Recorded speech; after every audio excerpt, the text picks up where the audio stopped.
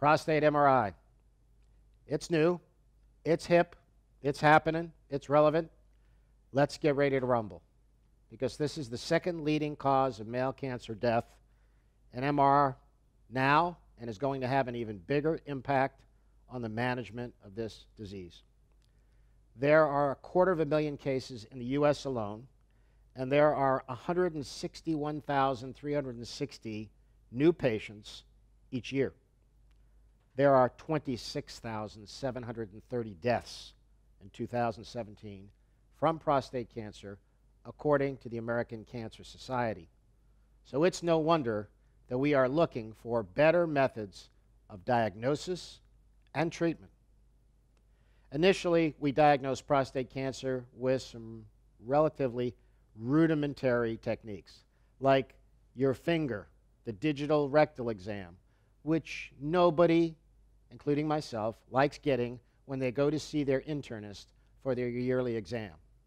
In addition, it's not a very sensitive or specific screening technique. That's also true for self-breast examination. The serum PSA, or prostate-specific antigen. We know that the normal prostate makes PSA.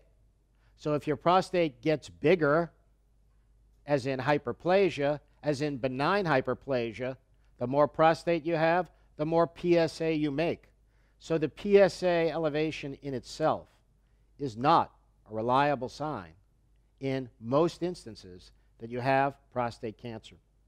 So we hope to share with you over the next several hours in mini vignettes, snippets that you can look at very briefly, what we are capable of without entering somebody's rear end with an endorectal coil. In other words, you don't need an endorectal coil to do proper diagnostic and screening prostate MRI, nor do you need a 3 Tesla magnet.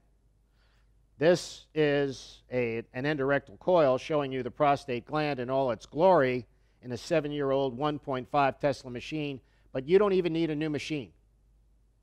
You need some very basic techniques to diagnose and screen prostate cancer, and they include high-quality T2 spin echo imaging with good external coil technology and high-quality diffusion imaging. If you have that, you can do prostate MR. Let's move on, shall we?